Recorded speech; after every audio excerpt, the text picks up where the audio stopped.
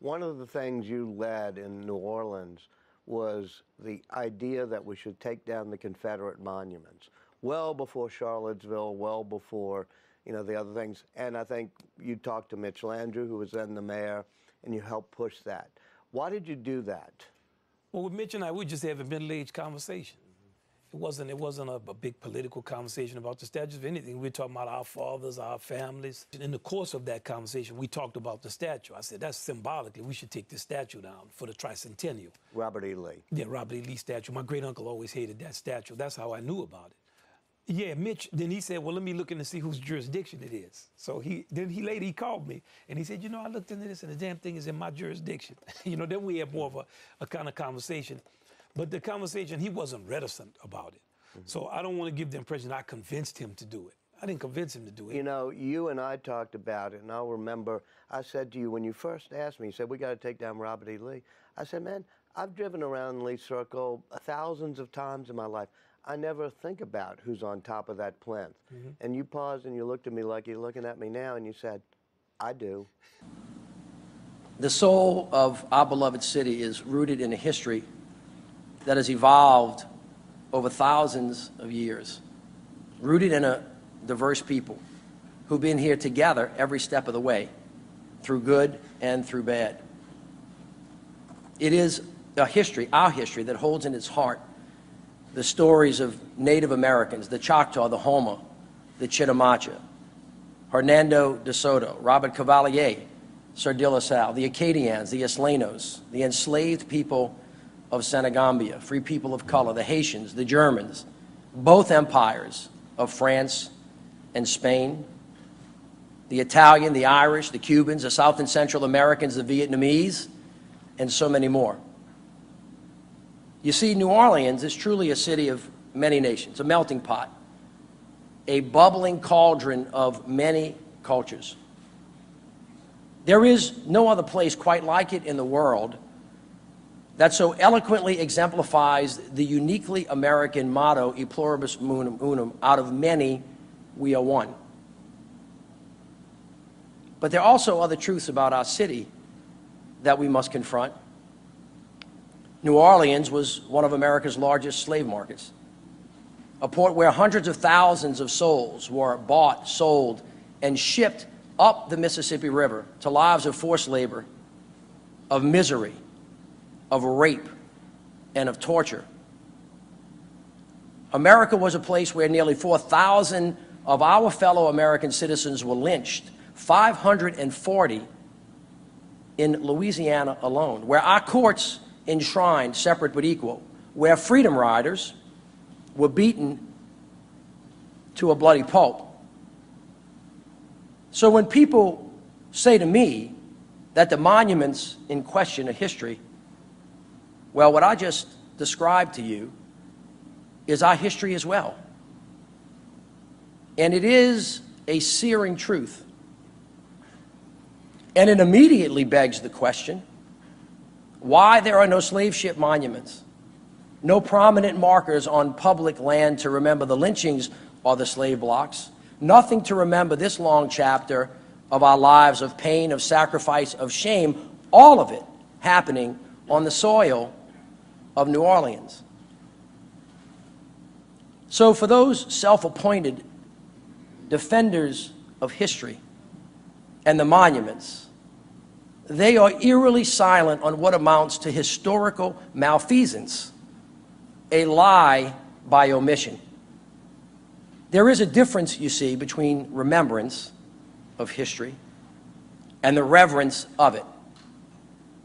For America, New Orleans, it has been a long and winding road, marked by tragedy and triumph, but we cannot be afraid of the truth. As President George W. Bush said at the dedication ceremony for the National Museum of African American History and Culture, and I quote, "A great nation does not hide its history. It faces its flaws, and it corrects them." So today I want to speak about why we chose to remove these 4 monuments to the lost cause of the Confederacy, but also how and why this process can move us towards healing and understanding each other. So let's start with the facts. The historic record is clear. Robert E. Lee, Jeff Davis, P.G.T. Beauregard statues were not erected to just honor these men, but as part of a movement which became known as the cult of the lost cause. This cult had one goal and one goal only: through monuments and through other means, to rewrite history, to hide the truth, which is that the Confederacy was on the wrong side of humanity. First erected 166 years after the founding of our cities, 19 years after the Civil War, these monuments that we took down were meant to rebrand the history of our city and the ideals of the Confederacy. It is self-evident that these men did not fight for the United States of America. They fought against it. They may have been warriors, but in this cause, they were not patriots. These statues are not just stone and metal. They're not just innocent remembrances of a benign history. These monuments celebrate a fictional, sanitized Confederacy, ignoring the death, ignoring the enslavement, ignoring the terror that it actually stood for. And after the Civil War, these monuments were part of that terrorism, as much as burning a cross on someone's lawn. They were erected purposefully to send a strong message to all who walked in the shadows about who was still in charge in this city. A piece of stone, one stone, both stories history, one story told, one story forgotten, or maybe even purposefully ignored.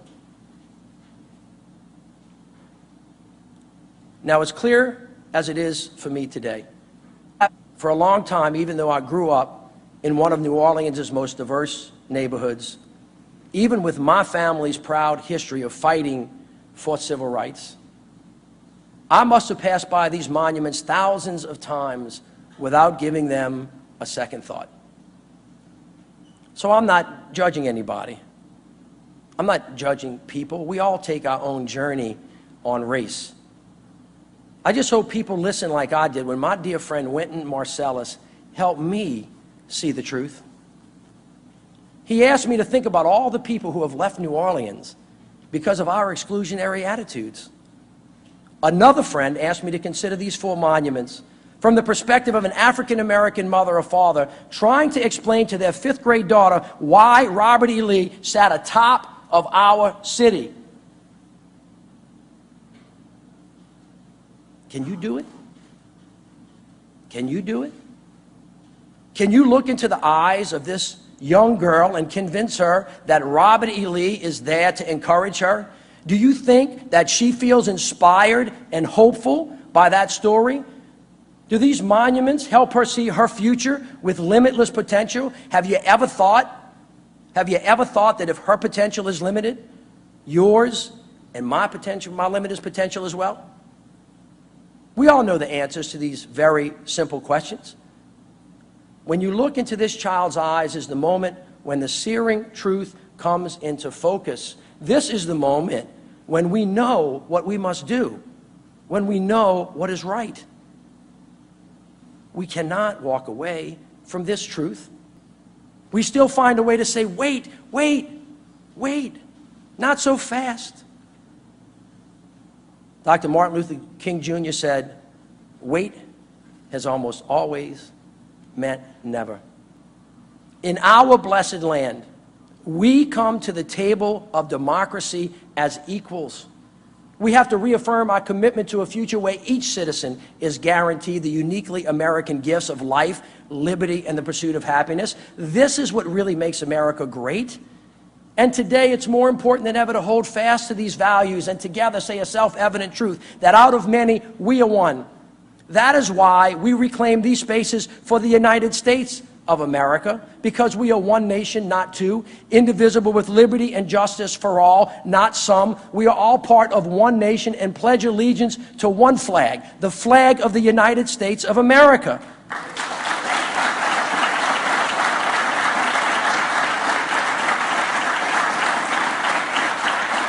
This is a history we should never forget, and one that we should never, ever again put on a pedestal to be revered.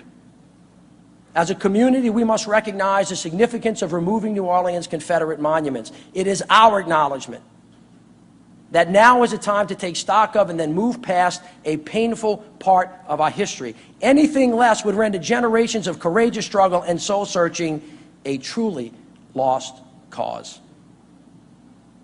Anything less would fall short of the immortal words of our greatest president, Abraham Lincoln, who with an open heart and a clarity of purpose calls on us today across the ages to unite as one people when he said, with malice towards none, with charity for all, with firmness in right as God gives us to see the right. Let us strive on to finish the work that we are in, to bind up the nation's wounds, to do all which may achieve and cherish a just and lasting peace among ourselves and with all nations. God bless you all. God bless New Orleans, and God bless the United States of America.